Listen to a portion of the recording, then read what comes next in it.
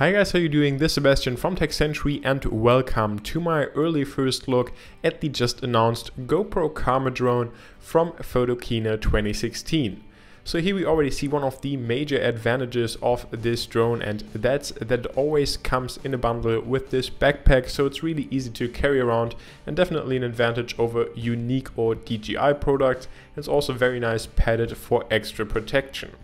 Now here we then also see the Karma controller that has a battery life of up to 4 hours, so even if you switch the batteries in the drone itself, this controller will last long enough. And it also has a very bright 720p HD display, so you don't need to use your smartphone to control the drone.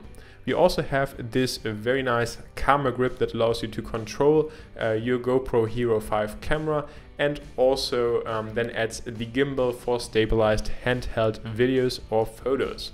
Then we also of course have the battery pack right here that's of course interchangeable, so you can just purchase like 2 or 3 of them to get a longer flight time, but one of them will last for around 20 minutes. And then we have the highlight here, the Karma drone itself. And thanks to these like flip out wings, it's really easy to just carry it around. And of course we just have to pull them out here to get this drone basically ready for operation or for flight.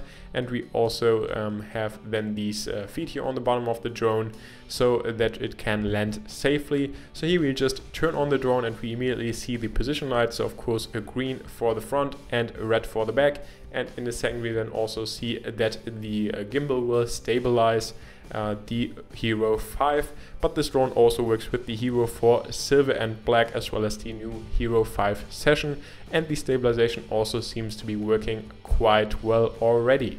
So the drone will be available at October 23rd for around $799 US. Let me know what you think of the drone in the comment section below, like the video if you enjoyed it, and subscribe to the channel. See you next time.